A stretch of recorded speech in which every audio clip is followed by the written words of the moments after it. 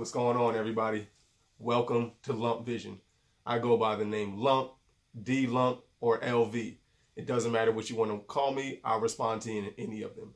Before I get started, I'd just like to thank all of my subscribers, old and new, and everybody that comes by and watches my channel. Today, I just want to do a really quick video. I just want to talk about this yeared business, okay?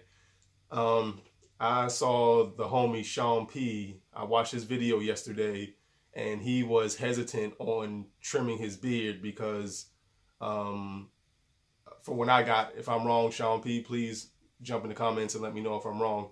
From what I got, basically, if he trims his beard, it no longer becomes a year.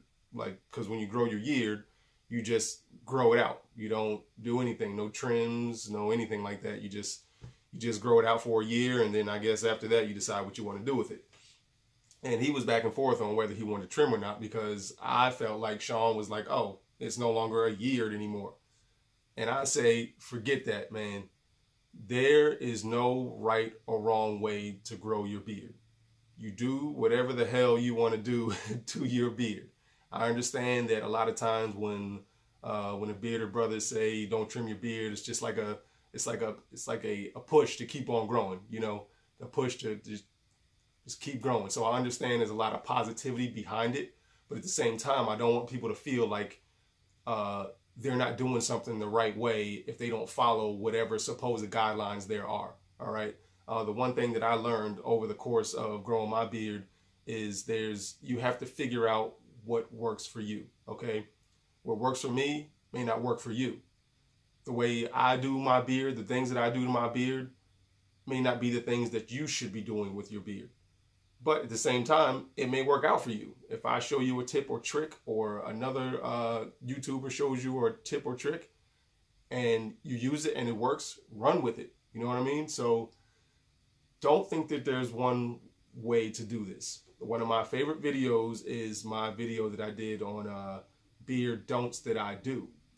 There is some science behind some of it on using certain tools or doing certain things a certain way. There is some science behind it, but at the same time, science is just trial and error. When scientists are running their experiments, you know, if they use they do it 100 times, it may or may not work. You know, it may work 50 times out of the 100, or it may not. You know what I mean? It's a trial and error thing. So this is constantly trial and error. Unless you find something that's working for you. If it's working for you, there's no need for you to continue to run a trial because it's working. If it stops working and it then becomes ineffective, now it's time to make a change. All right? Effective and ineffective, but not right and wrong. All right? So this is basically me talking to Sean. It's talking to anybody out there who wants to make a move with their beard that they feel like it'll be in the best interest for the way they want their journey to go. All right. Make the move based on how you feel, not on how the community views it, if that makes sense. But like I said, it's like 99% positive when it comes to this thing here. So I don't want this to seem like it's a negative video. I just want to encourage you to do whatever you want to do. Okay, so I've been there. I didn't want to trim.